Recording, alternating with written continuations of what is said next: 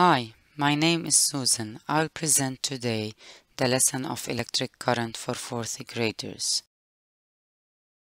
The learning points of my lesson: 1. Define electric current. 2. Define conductor and insulator and give examples of each. 3.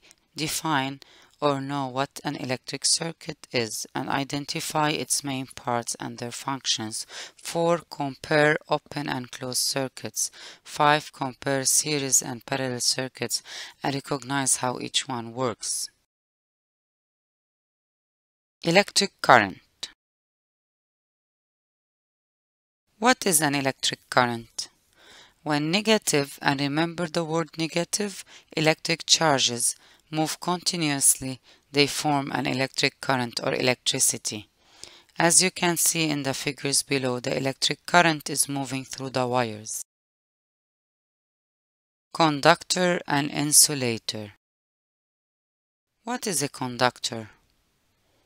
Let's study some examples together. It's a material that allows electric charges to move through it easily, like metals. Example: aluminium, copper, silver, gold, iron. Even you are a good conductor because your body is made of water and minerals. Moreover, tap water is a good conductor because... What is an insulator? Give examples. It's a material that doesn't allow electric charges to move through it easily.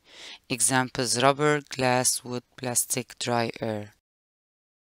Wires used to carry electric current are made of metals that are good conductors such as copper, and insulators such as rubber or plastic to keep current from passing where it's not supposed to go. Electric circuit. What is an electric circuit? It's a path that can carry an electric current, flow of charged particles. Parts of electric circuit. What are the parts of an electric circuit?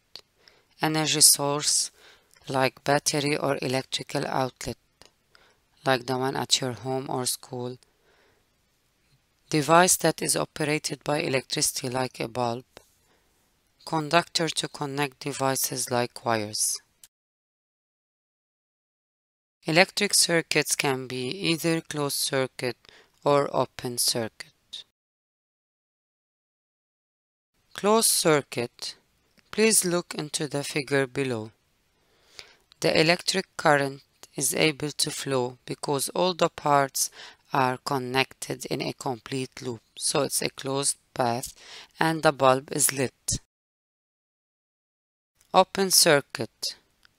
If you look into the figure here, the black wire is not connected to the bulb, and thus the electric current cannot move, so it is an incomplete path, and this is example of an open circuit.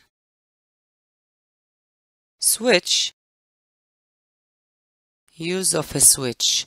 Switch can turn the circuit on or off.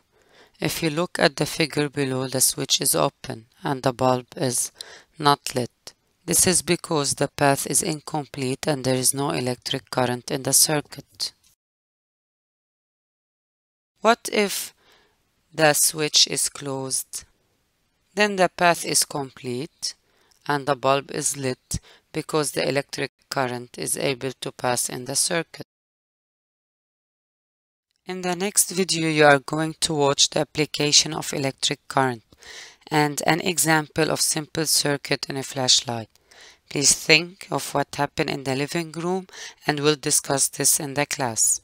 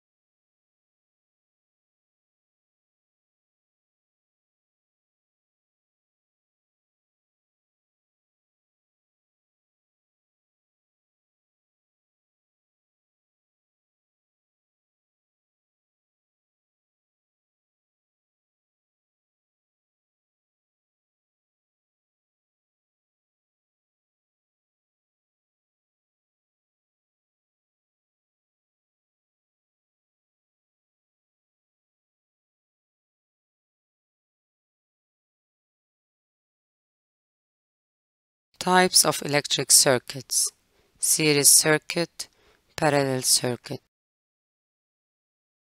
Series electric circuit. If you look at the figure below, the two bulbs are connected in a single loop. We only have one closed path. If one of the bulb is broken, the other bulb doesn't work because the electric current is no more able to pass through a complete loop. Parallel electric circuit. In a parallel electric circuit, there are multiple paths that carry electric current. One or more loops can branch off the circuit's first loop.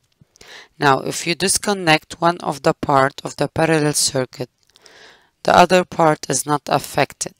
Please look in the figure below.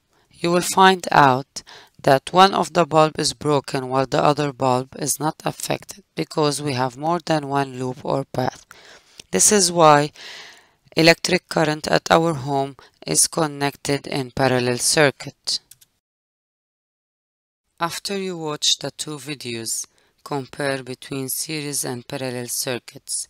Then think of a better way to manufacture the 3 Christmas lights.